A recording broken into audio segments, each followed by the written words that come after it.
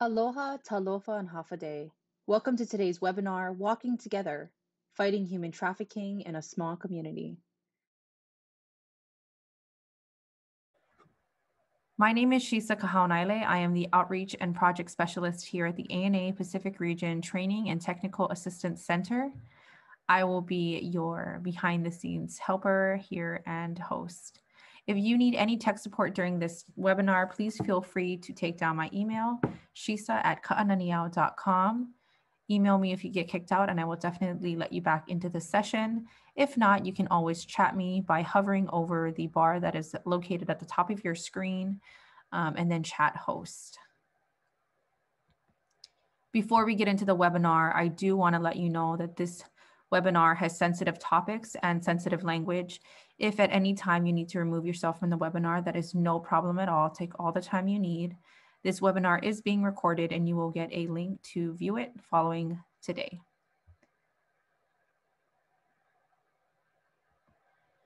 Before I begin, I do want to talk about the Administration for Native Americans, which is the mother of our TTA Center.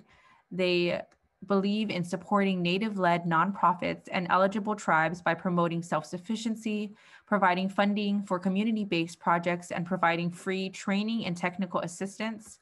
Their vision is to see all Native communities thriving. I wanted to hand things over to Michelle. This is really the goal for me, is to be able to do as much as she does, and really to put Natives in the forefront of your mind and of your work. And we're so honored to have you here to open up this session. Feel free to take the floor. Shisa Michelle Yanyats, Waganisio, Ganyengehaga, Niwatgo Wenjandowats. So I am learning Mohawk, so I just tried to introduce myself in Mohawk for my first time publicly. So excuse me if there's anyone on this line that is a native Mohawk speaker. As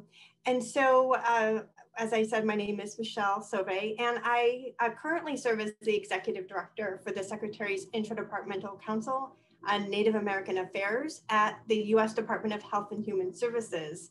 As Shisa said, I kind of wear many hats. I'm also the Intergovernmental Affairs Specialist at the Administration in Children and Families, helping ACF with tribal federal relationships, government-to-government relationships, and tribal consultation. While we are going through this political transition, I will also be serving temporarily as the acting commissioner of ANA. So I am delighted to support this webinar from ANA to recognize the issue of human trafficking.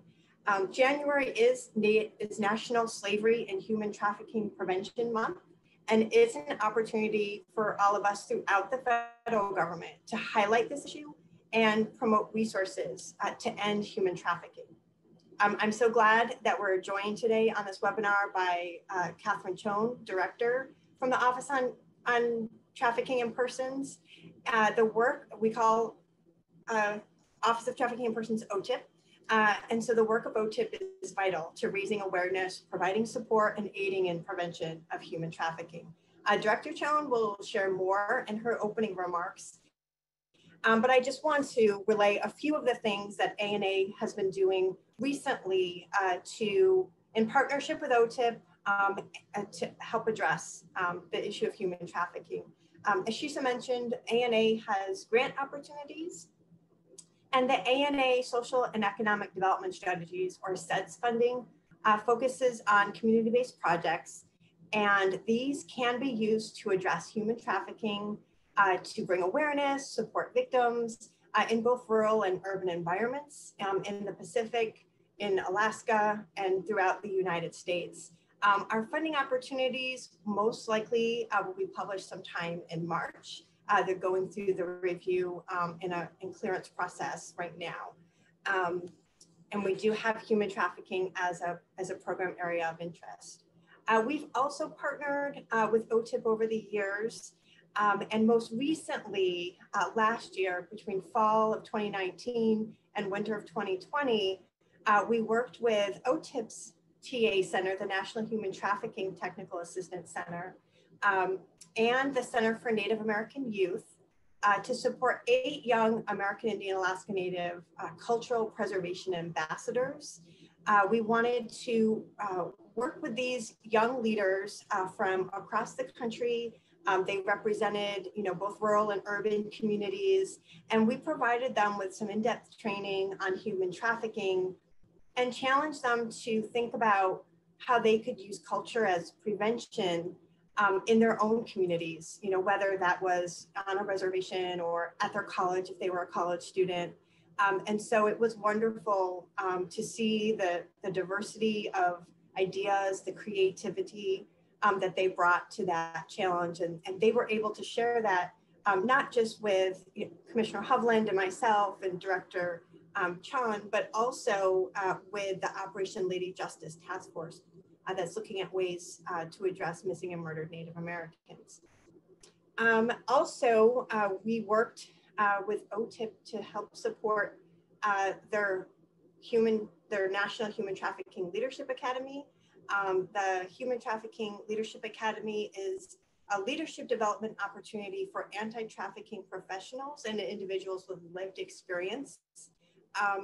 They were interested in doing specific outreach to Native communities to bring them in for this leadership opportunity. And so we worked with them for outreach and were able to participate in the graduation ceremony recently in September. And they have many amazing recommendations that, for the federal government, for not just for ANA and OTIP, but for the federal government wide, for ways to prevent human trafficking.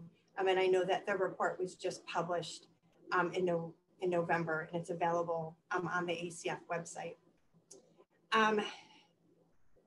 I have personally participated in a lot of training, in-person and virtual training.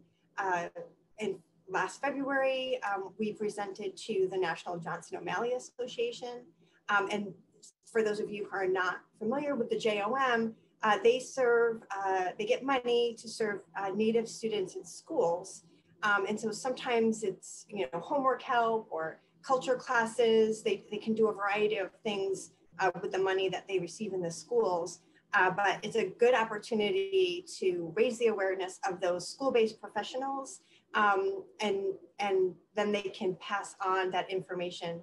We shared with them, ANA and OTIP worked on a Native youth human trafficking awareness toolkit. And we also shared with them information about the SOAR for Native Communities, an online course. In March, we also were able to deliver an in-person training to staff from over 20 different Bureau of Indian Education operated schools from across the country. Once again, focusing on school-based professionals who are interacting with our youth and raising their awareness about human trafficking and providing them with resources that they can then implement in their schools. In August, ANA partnered with the Office of Tribal Government Relations in the U.S. Department of Veterans Affairs, and we hosted a webinar on 2 joint issues, missing and murdered Native Americans and human trafficking in Indian country, in order to raise awareness for veteran service providers. The presentation defined missing and murdered Native Americans and human trafficking for veteran service providers, as well as provided information on how to connect with resources and actions to address these issues in either a personal or a professional context. We are always continuing to look for opportunities to partner and bring awareness of human trafficking to the Native populations that we serve. So I'm very glad to those of you who are able to make it and join this webinar today. And we look forward to whatever ideas you might want to share with us as part of the Q&A, or reach out to me directly with what else we could be doing to help support you in your communities. So I now have the honor of introducing the Director of Office of Trafficking Persons, Catherine Chon. She is a tireless advocate for human trafficking victims and survivors. She's also the founding director of the Office on Trafficking in Persons, which once again is within the U.S. Department of Health and Human Services. She is a senior advisor on human trafficking to the highest levels of HHS leadership.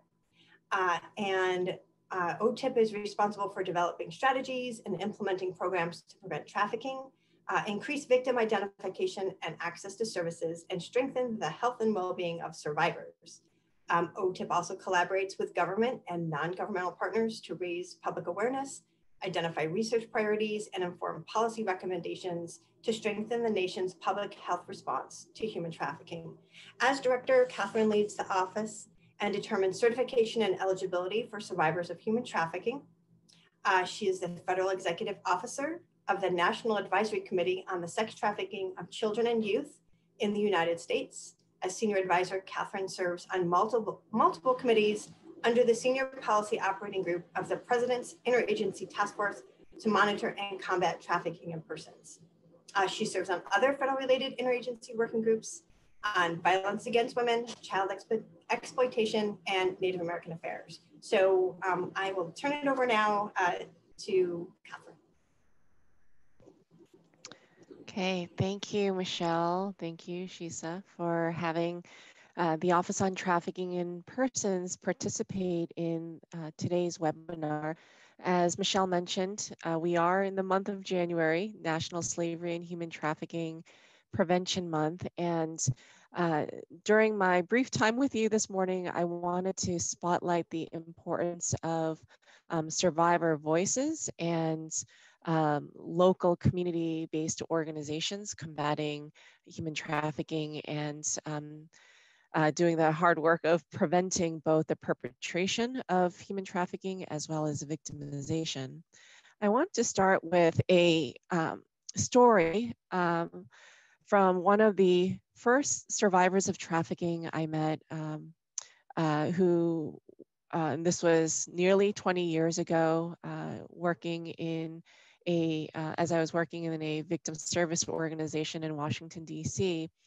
One of the young women I came to know, she was trafficked in the illicit massage industry in multiple states across the country, including in Hawaii and some of the other Pacific islands. And I still remember to this day, she mentioned how as she was being transported across state lines, that some of the hardest conditions for her were in geographically in island communities, because not only did she feel isolated wherever she went, but she felt the degree of physical isolation in the various island communities the traffickers brought her to. And I mean, the bright side of her story is that after she was able to leave her trafficking situation, she returned to pursue her training as a nurse, and currently is a nurse working somewhere in the United States and having a full, thriving life. But I kept reflecting on some of the stories that she shared with me from the various conditions she was exposed to when she experienced human trafficking. And in mid-2019, I had the opportunity to go along with the Administration for Native Americans to visit Hawaii and CNMI and Guam, to have a better in-person understanding of what local communities and survivors of trafficking were facing when it came to both labor trafficking and sex trafficking. And much had not changed over the course of 20 years. We heard of stories of forced labor in the fishing industry, in farming and agriculture. We heard stories of sex trafficking and increasing concerns of online exploitation and grooming and recruitment as more young people were going online, especially in the context of the pandemic this past year, and also more recruitment for jobs moving online as well. And one of the strongest messages I heard, in addition to all the stories of hope and resilience and the strength of community from local community-based organizations and faith-based organizations working on these issues every single day, was in part, a sense of interconnection, that although this month we're focusing on spotlighting the violence, the commercialized violence of human trafficking, communities across the country, including in the Pacific, recognize that human trafficking doesn't happen in a vacuum. There are historical legacies of violence, intergenerational trauma, that impact how human trafficking is experienced today, who it victimizes, the ease of getting away with the crime, and the need for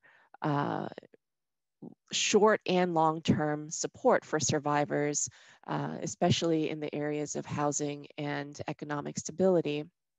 But then these issues are connected to so many other forms of violence, whether it's child maltreatment, intimate partner violence, other forms of community violence, that no one agency can address human trafficking alone.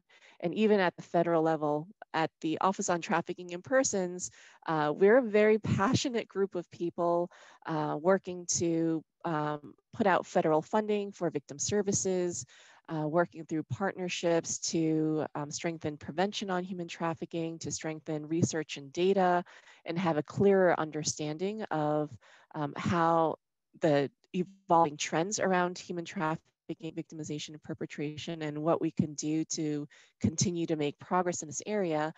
But just as the criminal forces around human trafficking are interconnected, I experienced and witnessed the, again, going back to the resiliency of local communities, where it's not just the local anti-trafficking organization, but sometimes that anti-trafficking organization may not have the luxury to just focus on human trafficking and is working at a broader violence prevention perspective, or there may be organizations that may not even see themselves as working to address trafficking, but are addressing other root causes, such as the need for more youth mentors to reduce community violence, improve health and well-being outcomes, and strengthening families, providing economic pathways for those who've been historically underserved.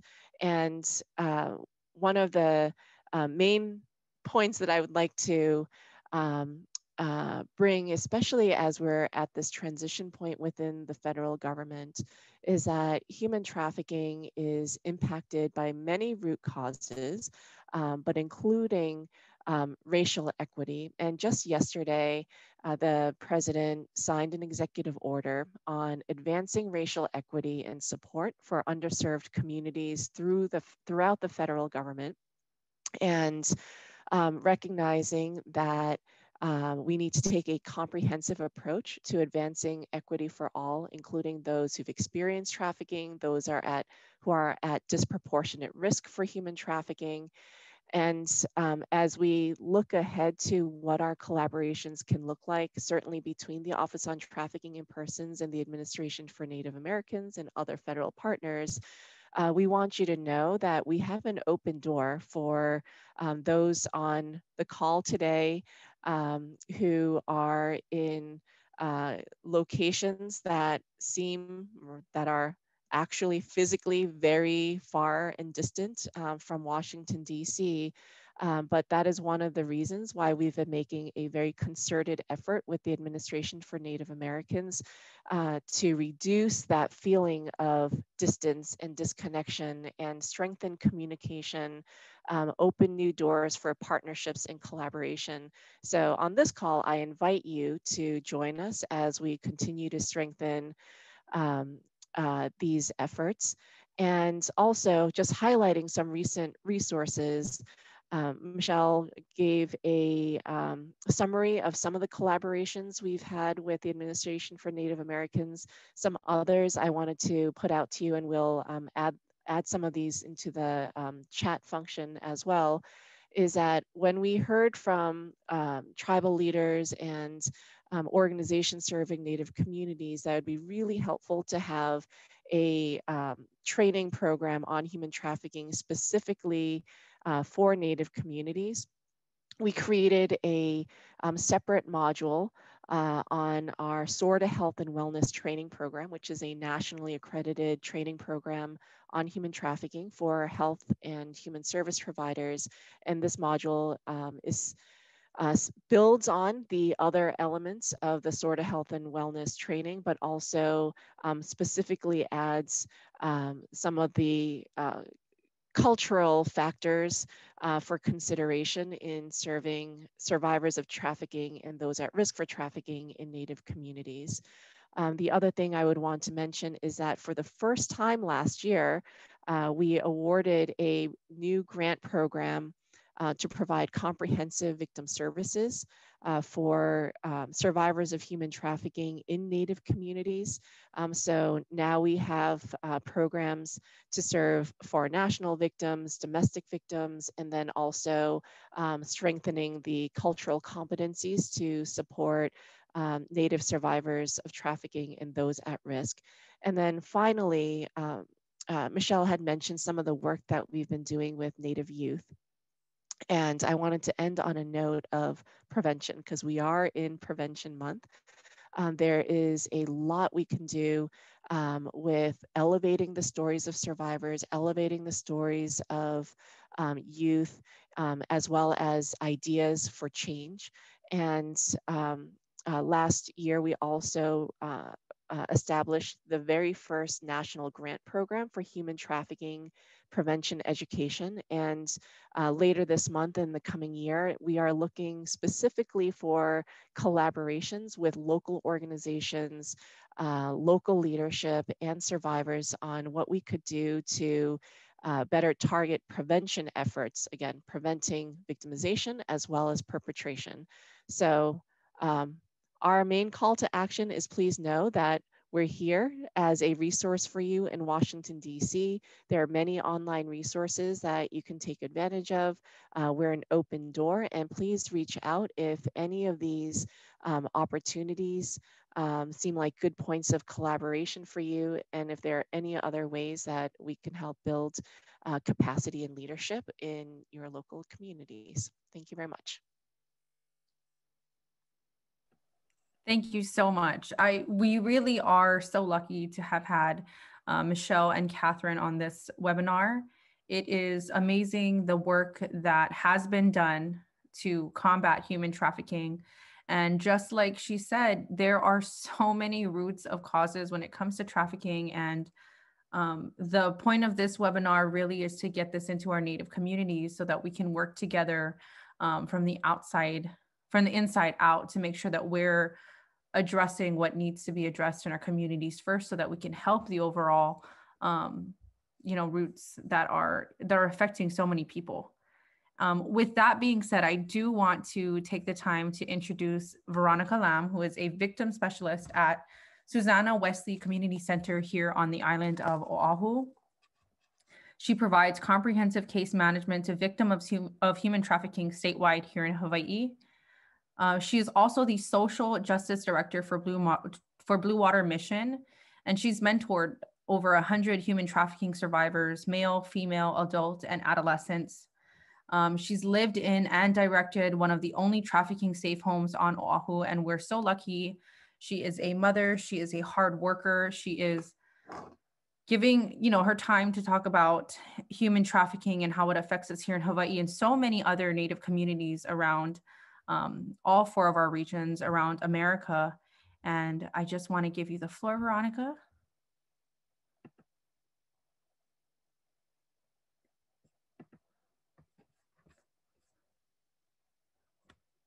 Hey, hi. Today we're going to be doing a CSEC training. I'm Veronica Lamb from Hawaii, and I'll be sharing with you guys about commercial sexual exploitation of children. So like I said, my name is Veronica Lamb. Everybody calls me Vern that knows me here. My background, just a bit of it, I've been a mentor to over 100 human trafficking survivors, and that includes males, females, adult, and adolescents, labor trafficking victims, international victims, domestic victims, sex trafficking versus labor, everybody. I lived in and directed one of the only trafficking safe homes that we have here on Oahu, and I'm the social justice director for Blue Water Mission. I'm also a victim specialist with Susannah Wesley Community Center. And Susannah Wesley Community Center, we have a trafficking victims assistance program, and that provides comprehensive case management to victims of human trafficking. So again, labor, sex, minors, adults. Statewide, we provide services for victims. I do always have to give this disclaimer since we are talking about sex trafficking, and we're going to be representing, I'll be sharing with you some survivor voices, some of their direct statements in this training. So it can be graphic and it can be disturbing. There is some, what some may consider inappropriate language or foul language in some of the statements, but I think it's important for us to be able to hear what it is that these survivors are saying. And so I'll be sharing that with you. If you need to take care of yourself, like take a break, take a breather, I totally understand. Do take care of yourself. And for those of you that can engage in this conversation, in this training, please do. So we'll start off by defining commercial sexual exploitation of children and trafficking. They overlap quite a bit. And what I'm going to talk about is the federal definition here. So the Trafficking Victims Protection Act went into effect in the year 2000. So we've had 20 years of this in the United States. And that has been revised over time. What you need to know in this definition is how they define sex trafficking and labor trafficking. So sex trafficking, in which a commercial sex act is induced by force, fraud, or coercion. Okay, those are important words there: force, fraud, or coercion. It doesn't mean that all of those have to exist. So even in an adult victim, there could simply be coercion for it to meet the federal definition. Okay, there doesn't have to be fraud, there doesn't have to be chains, they don't have to be bound up. There doesn't have to be fraud, or there could only be fraud. There could be any of these things, right? Any of this mix here. Then the second part of the sex trafficking definition is really important. It says, or in which the person induced to perform such act has not attained 18 years of age. So what that means is that anyone who is not an adult, any minor, and they are participating in any commercial sex act where there is something of value in exchange for the sex or the sexual act, that would classify as trafficking. There doesn't have to be force, fraud, or coercion for the minors. So a situation could be a 16-year-old that says they are willingly doing pornography or stripping or sex video chatting, any of that kind of stuff. If they're a minor and they're exchanging sex for something of value, even if it's their basic needs, that's still a part of sex trafficking. And then there's also labor trafficking, and that would be recruitment, harboring, transportation, provision, or obtaining of a person for labor or services. And again, we have force, fraud, or coercion in there, and they are subjected to involuntary servitude, peonage, debt bondage, or slavery. And if you guys have questions, we're gonna have a Q&A. So next, I'm going to talk about the types of trafficking. This is what we have in Hawaii, but I think it's also what you are likely to see in your communities. As we look around the world and we network and we collaborate with more partners, we see that unfortunately, trafficking has some very similar methodologies across the world and across different communities. So we'll go over these with you guys. I'm gonna break them down each just as we're on this slide. So labor trafficking, we have labor trafficking in Hawaii.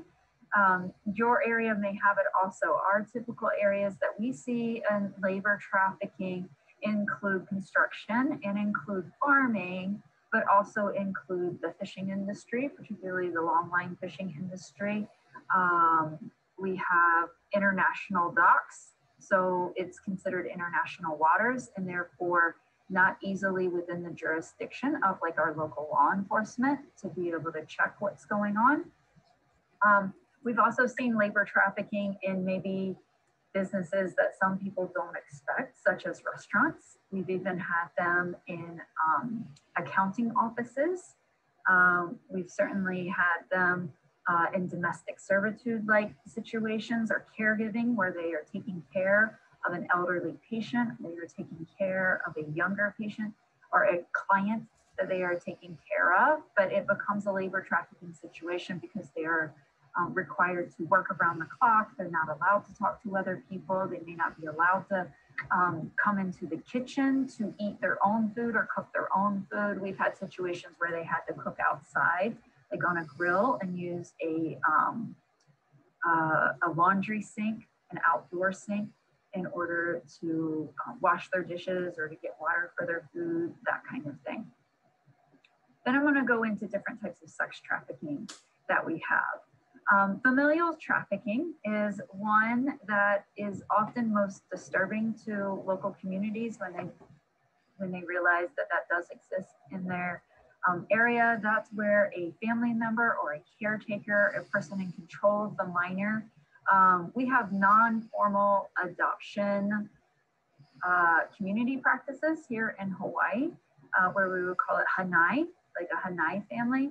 And so it can be any range of that, you know, of somebody who formally has control of the minor or somebody that is the adult in the situation or is the older person in the situation taking care of that minor. And they start trading out the minor for some other good or something else of value. Oftentimes what we see is that this is where we find our youngest victims. This is also where we find boys that have been sex trafficked and they identify as straight.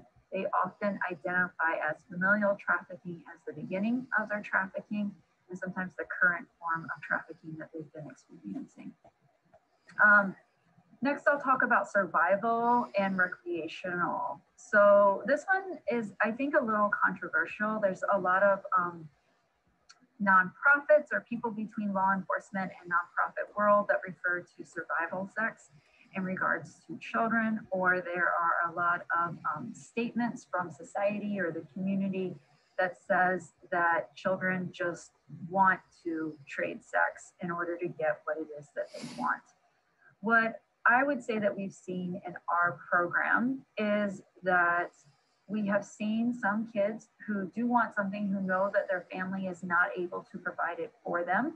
And they buy into the glitz and glamour of what's being sold by society, the over-sexualization, and they think that they can just, you know, turn a trick, do a date, and they'll be able to get whatever it is, you know, $200, $250 to buy the purse or the prom dress or, you know, the new item, whatever it is that they want. And then we do have some kids who are out on the run and they do have survival needs and they will trade sex in order to be able to meet those needs. But when we look at this, we look at it and what I see is consumer-based trafficking. There are consumers, adults with access to money who are taking advantage of these children. And so we feel that it is not fair to put the blame solely on the child. Most of the blame should be on the adults that are taking advantage of these kids. And we should refer to it as what it is, as trafficking. And it's a consumer-based form of trafficking. And also for these kids that are, or young adults that are naive, that don't necessarily know what exactly it is that they're doing. They don't know the workings of the sex industry. It's very easy for traffickers and for perpetrators, violent customers, any of them to recognize by the ads or the posts that the kids are putting out there, that they are naive, that they are immature, that they don't know what they're doing, that they are young, and that they can easily be taken advantage of. So even if they start out by making a choice and saying like, hey, I want to trade sex for something of value, that choice gets dwindled away from them very, very, very quickly. We've even had pimps and traffickers show up pretending to be customers to the dates and then taking control and basically kidnapping the minor. Next, I'll talk about gang control. Gang control is something that we see out here in Hawaii. I think every community or many communities in the United States tend to see that.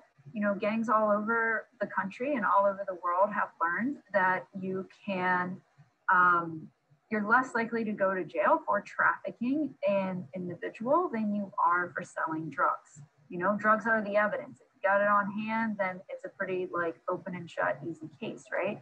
If you've got a victim that's afraid to testify, that is in love with the perpetrator, that is confused, that thinks that it's all their fault, that doesn't know where the blame begins and ends in the relationship, then they're less likely to talk to law enforcement. And without a victim, without a willing victim who is going to talk about what happened, there often isn't a case.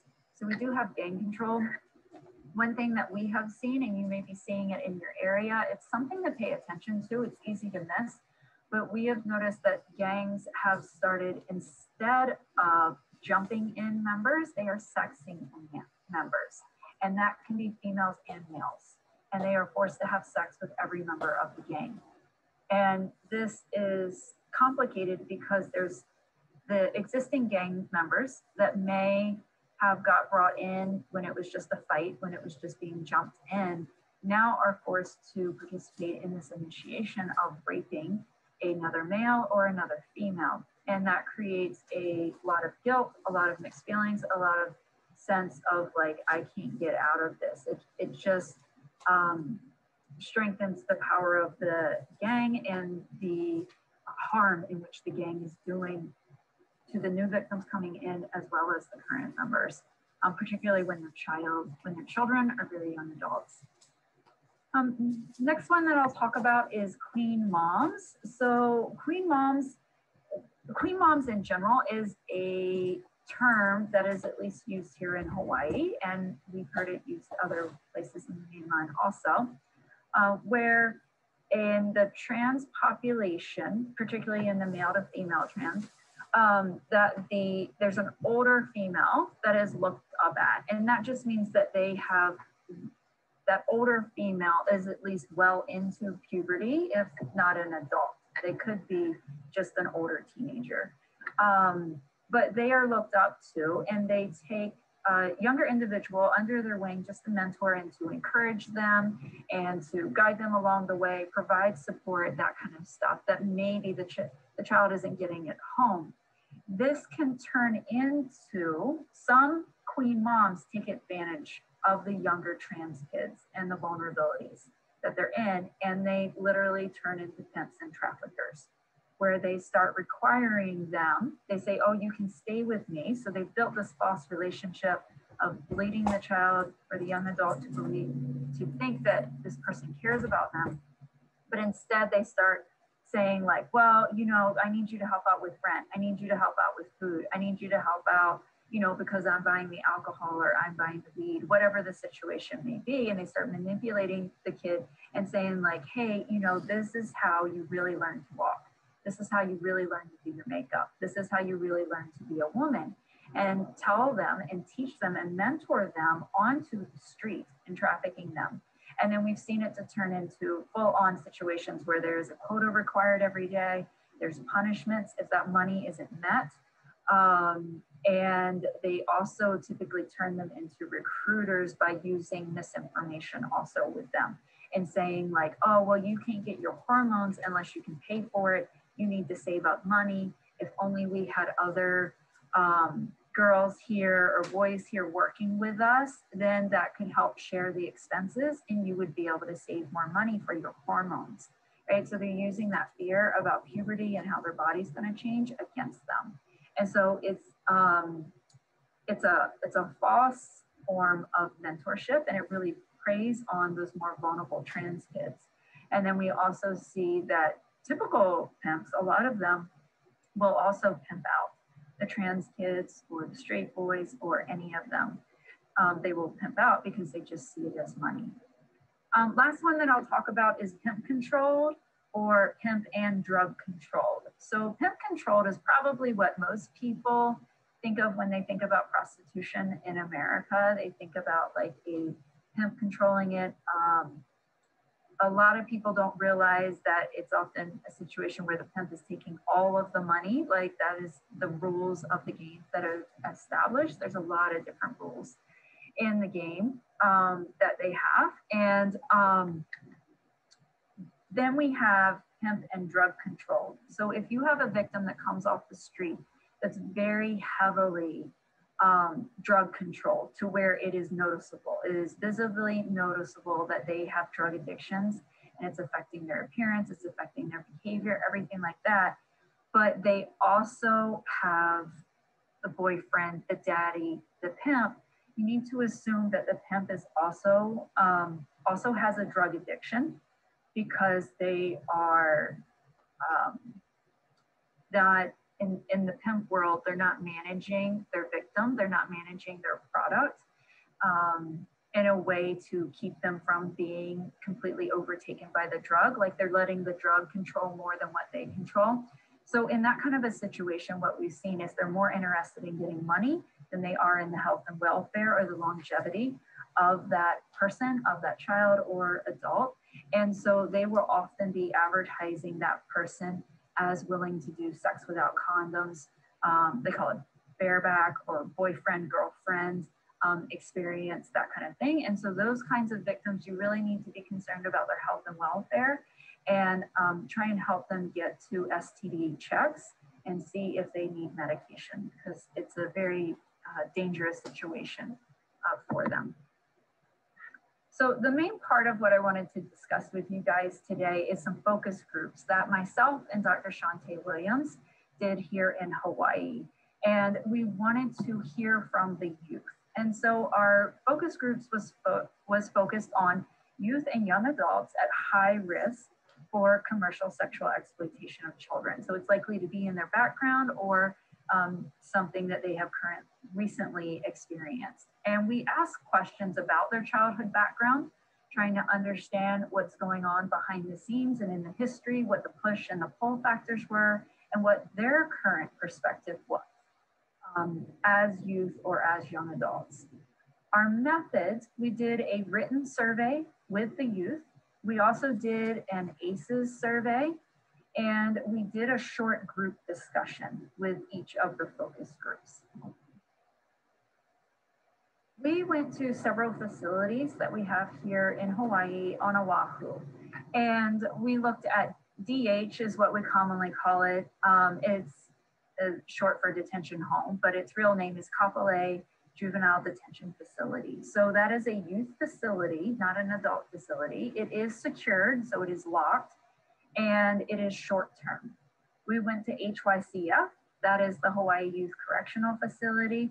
That's over in Kailua on the windward side of our island. Again, they focus on youth up to age 19. So there can be an 18-year-old there, but once they turn 19, they have to move on. That is secured also, completely under lock and key. And it is a long-term correctional facility. So the children, the youth could stay there for months or years at a time.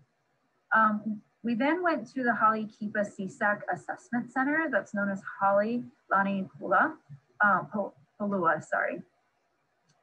That also services youth under the age of 19. It is not locked, okay? So they don't lock their doors. It is short term, and it does have a CSEC focus. For the youth all have a background of CSEC that come in there. And then there's the RISE facility. So that's the Residential Youth Services and Empowerment group. They do adults. They do 18 to 24, so young adults. It is more like a drop-in, and it could be a long-term placement for some of them, but their focus is homelessness. So those young adults that have transitioned A lot of them have transitioned out of care, coming out of difficult situations, and they haven't quite found their way, and just providing a resource for them. So those are the types of facilities that we looked at. Part of why I'm sharing this with everybody is because this may be something that you want to look into in your own community. See if you can do some focus groups and talk with some of the youth in the facilities in your community and understand more what's going on with them. So sharing here what we learned in our study, who we talked to, the demographics. There was 28 males, there was 15 females, and that includes one trans individual. There was one person that left it blank, so we had a total of 44 participants. As far as their ages, 2 were between the ages of 13 and 14, quite young. 2 participants were over the age of 19.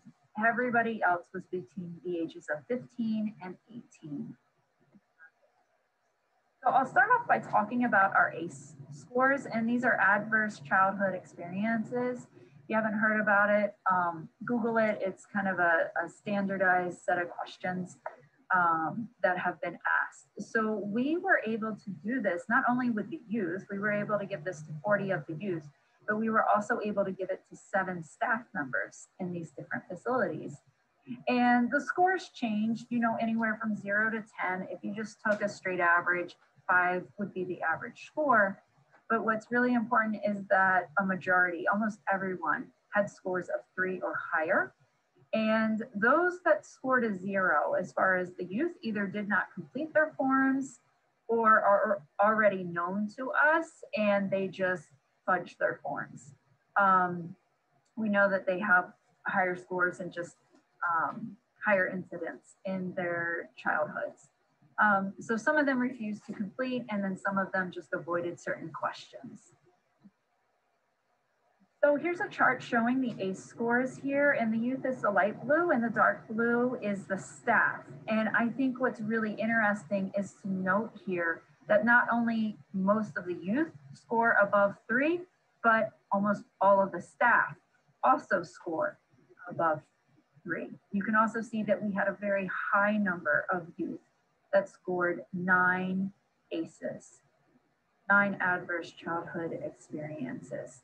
And if you look at some of these studies, this indicates a lot about the future of not only their physical health, but their mental and relational health, and how tough it will be if not treated. So we went in and we used the written questions a lot, and then some of the discussion to talk about their childhood and relationships.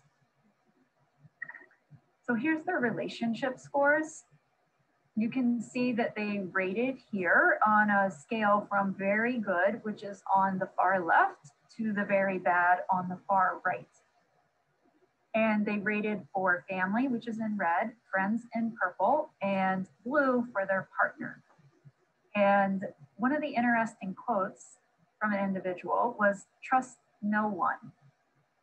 And 20 of the youth, I said an individual, but actually 20 of the 41 youth surveyed, so nearly half of them, wrote a statement or verbalized a statement to us, basically along these lines: trust no one. Now, if you looked at that chart carefully, you may realize that's very contradictory to their scores, because almost all of them rated everything good, very good, on the positive side of the scale. So we pulled out some additional quotes from the children, from the youth, and what they had to say. Here's one: "I told my mom I was hungry and asked for food. She told me it isn't her problem, and that's when I began to steal." Another one: "It's hard to stay clean when the drugs are in your house. My dad's parents would tell me not to use, while I'm looking at them smoking out of a pipe." Next one: "I was born into a gang. Some people are born into rich families. Some people are born into gangs. This is what I got." And what we noticed from them and talking to them, 26% of them indicated that they previously tried to get help, but did not receive it. And I think that this is really important as, you know, community members, as those that care about our community, as service providers, this is an important statistic for us to realize. Next, we talk to them about drugs and gangs. So looking at drugs, you know, asking them what's their preferred type of drugs. We get a wide variety here. Not really surprising for Hawaii what the main ones were. But we were surprised by some of their quotes, like some of the statements that they had to say. And Hawaii is a very diverse population with people from a lot of different backgrounds. Many people born here, many people not born here from other areas. And so it's just very interesting to hear from them. So I'll share some of this quote with you. Weed is a gateway drug. I started with weed, then dabs, then meth, and heroin. And that was one of our male participants. And just to highlight, we did this focus group in the spring of 2019. Some other things that we saw here, marijuana was their #1 choice of drugs amongst the youth surveyed, and 32% of them said that that was their preferred. Meth came in second at 24%, and that was closely followed by alcohol. There was only one participant that stated that they don't use drugs. So paying for drugs, this is always a thing to find out from youth. So we'll start with one of the quotes from a female participant. She quoted Cardi B. She said, "Fuck it, then I get some money." That's how she looked at how she paid for drugs and got it. So if we're talking about exchanging sex for something of value, drugs is considered something of value. So we asked them how they got those drugs. 6 of them said that they got it, they admitted to getting it from sex and or game rooms. So game rooms, you guys have them. We have them. It's just places where there's illegal gambling. So they're illegal set up shops in the back of businesses, or, you know, some dive place, homes it could be in.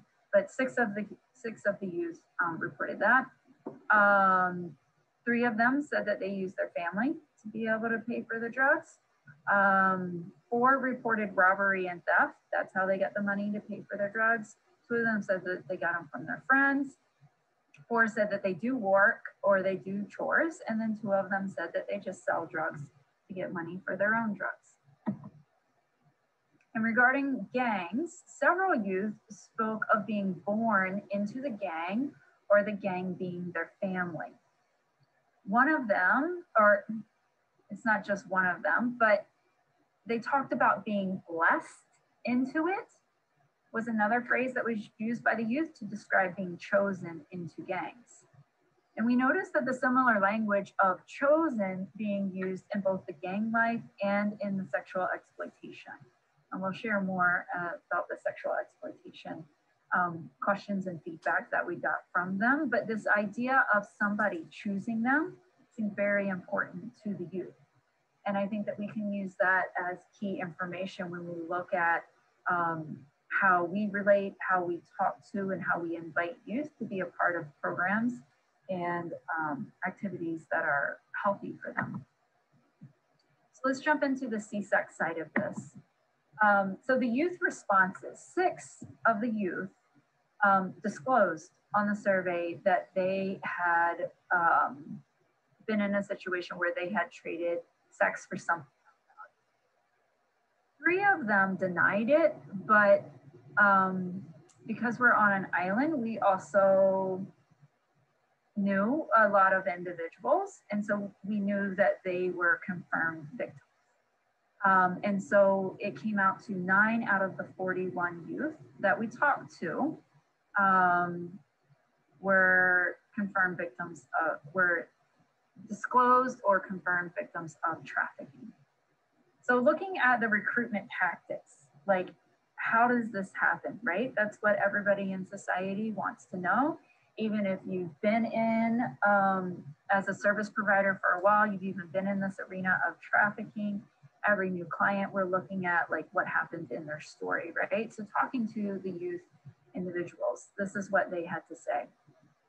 Traffickers manipulate you when you're at your lowest.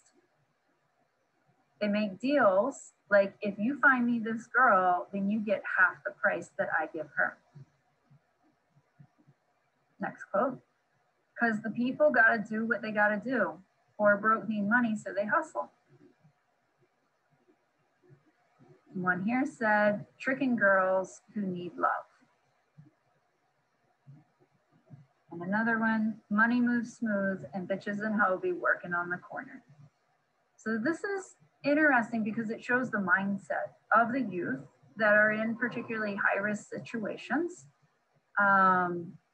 and what they think about the recruitment into trafficking, into exchanging sex acts for something of value. Now, we also questioned the staff to see if they thought CSEC was a problem, if they thought what percentage of youth in their programs had been involved in CSEC. And it was interesting, you know, the majorities are complete opposite. So, you know, almost 32% of the people think that 75% of the kids, like 75% or more, almost all of them have had CSEC involvement. And then on the other side of that, we've got 26.3 say that, oh, none of them have, or maybe only 15% have had any involvement. And then we look down and we can see that there's others that are saying, well, maybe it's 50%. It's around the 50% mark. But that was really interesting to see what the staff thought and how prevalent they thought it was versus what the youth actually disclosed. Next, we looked at reasons to run. We talked to them about that. I ran away from my problems and to hide my crying and pain. I wonder why I still didn't figure it out. That was one of our focus group participants, a female participant. So when they're running from home, there's different situations depending on where they're home. So we broke it out to like home. How many of them were running from something? They would fall into that category of running from. 12 of them reported that they were running from physical, sexual, emotional abuse, or neglect. Running to something. So 7 of them reported that they ran because of friends, like there was peer pressure, they had a significant other that they wanted to be with. 9 of them reported that they wanted to party or they wanted to have access to drugs. And 2 of them reported running from placement back to family. So they are running back to their family to get back to it. 2 of the youth reported that they were kicked out of their homes, and 2 of the youth left because they were fearful people from the streets would harm their families. They're afraid that if they stayed with their family, they would draw or attract the bad elements from the street. They would come and retaliate and hurt their family members. So this gives a good picture into like what's going on with the kids. Why are they doing what they're doing? Now, we also talked to them about running from programs, running from residential treatment. The top ones that they mentioned, we listened to them, and then we listed it here. So it was peer pressure, it was boredom in the programs. They were wanting to be back with family. Many of them loved their family very much. Some reported missing friends, or missing their boyfriends, missing their girlfriends. They want to get back to them. I was kind of surprised by this, but there was a number of them that said that they didn't want their friends to be alone on the streets. So if they heard that their friend ran, their friend was out, they felt like that they needed to go out and be with them, that it would be safer for them, and they would feel bad if that person was out there by themselves. They also mentioned being triggered by peers. They mentioned wanting to look good, getting their hair and nails done, wanting to go out, wanting to party. And then they also mentioned not getting along with other residents and some of the strife and conflict that comes up in programs or services. So finally, the final category that we talked to them about was hope and future. So the most common theme, and what we asked them was like, what gives you hope for your future? What makes you want to live towards the future? That was the kind of questions that we were asking. So the most common theme by far was family. You know, they had hope of either reuniting with their family. They had hopes of having a family in the future, something like that. This one kind of surprised me, but religion. God and church was mentioned frequently. 13% of them mentioned that that's what gives them strength, that's what gives them hope and looking towards the future and keeps them going. They said going to school or going to work, so it's like that feeling of like accomplishing something. They said being sober and working on their addiction, that was really important to them for their hope and for their future.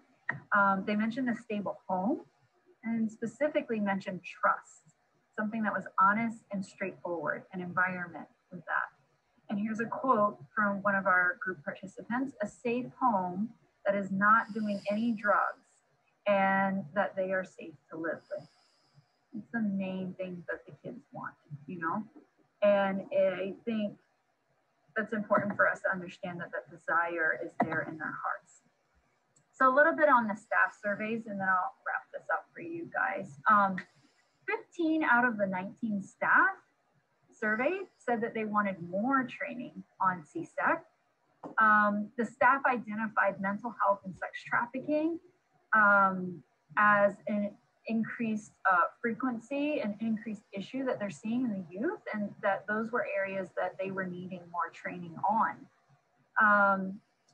Policies regarding client background information often make it difficult for staff to fully understand the youth. So they expressed some concerns of that they didn't feel like they were getting enough of the full picture of what the background was of that youth so that they could properly support that youth. Some of our recommendations that we made here in Hawaii, and we would also, you know, just offer up as a suggestion for you to think about and see if it applies in your area, in your program, in your community. So looking at youth services, always debrief with a youth when they return from being on the run. Ask where they were and with who the youth was with, okay? That's important. Assess for CSEC for each youth in your care at intake, and then also following each run. Because any run, even if they're only out there for 12, 24 hours, just short periods of time, really bad things can happen, you know, and there's predators that are looking to prey upon them. We suggest providing structure and activity to fill the days, not too much like downtime because of that boredom that they feel. And it shouldn't be, the youth said this, they didn't want all arts and crafts. They wanted some outings. They wanted to get out in nature. They wanted to do some things that were separate from the facility, particularly the residential ones that they were staying in. They wanted skills training. One of the suggestions that we made was like braiding on mannequin heads, like something where it's not triggering to each other, but just where they could be practicing and they could be learning a skill. And then having a career day. They really love seeing, they express this, they really love seeing people with different careers, different things that they can think about and envision, and wonder if that's a possibility for themselves and start dreaming. It just increases their ability to dream and think of the options. We always suggest controls or limitations on internet usage. We also are fans of structure, you know, chores, responsibilities, a schedule, things like that, that they can count on, that they can feel like they're accomplishing, that they can feel like that they're moving forward on. Whenever possible and safe, include the youth's family or guardian. And again, that's if they're safe, not part of the familial trafficking, or those that they care about. So that could be like a co-parent, you know, that could be, you know, the father or mother of their child. They would like those individuals also involved in decisions. So assess if it's safe and where possible and safe, then try to work that in. Provide youth with choices when possible, like can they earn something like going to bed at a later time or other treats or other incentives, that kind of stuff, giving them something to strive for. For staff support. So, you know, working in this field, I've been in this field for over 12 years now. It's a really, you know, it's a hard field to be in, and we need to support each other. And if you're part of an organization, you want to support your coworkers. And if you're running an organization or managing it, you want to look at how you can support the staff under you. So some of the suggestions that we made here in Hawaii was ensure the community and other service providers know and understand your program's goals and outcome measures. So that way others understand what it is that you're doing and why it is that you're doing it. Policies and procedures for intake to include client background information where appropriate. Equip staff to be good listeners and understand the language of the kids. The kids really appreciated us coming in just to talk to them. For staff support, we would also suggest understand the difference between rapport building and poor boundaries and empathy. So that may be something that the staff have to work through, especially if your staff is typical. Apparently our staff have high ACEs also. That's important for that support to be around them, and helping them define boundaries and empathy and what's appropriate rapport building and that kind of stuff. Provide debrief sessions for staff, like clarify when to follow up, when the follow-up actions will occur. So they understand what's going on, they have a chance to process it. Provide quarterly training on various topics seen amongst the population. So this ties into staff requesting more training on substance abuse, on trauma, on psychotropic medications, you know, on CSEC, of course. A lot of staff were looking for that. Evaluate the structure of your facility. Would restructuring allow for better success for your clients? Utilize and or implement self-care or mental health days. And you know, a lot of these points, it applies to all of us. So whether we're case managers, whether we're volunteers, whether we're staff, you know, we care about our communities. If we're dealing with hard issues inside our communities and inside our youth, particularly around the trafficking topic, we got to take care of ourselves. Evaluate current staff scheduling to decrease burnout, and policy and procedure regarding client histories, ensuring no retaliation or breach of confidentiality. So it's weighing that, you know, people want to know what's going on so that they can be trauma informed, but then also really respecting confidentiality and making sure there's no retaliation of like giving somebody an excuse to think worse of someone. We of course highly recommend commercial, you know, trainings on CSEC, commercial sexual exploitation of children, and particularly looking at recruitment and the victim to victimizer phases in the trauma journey.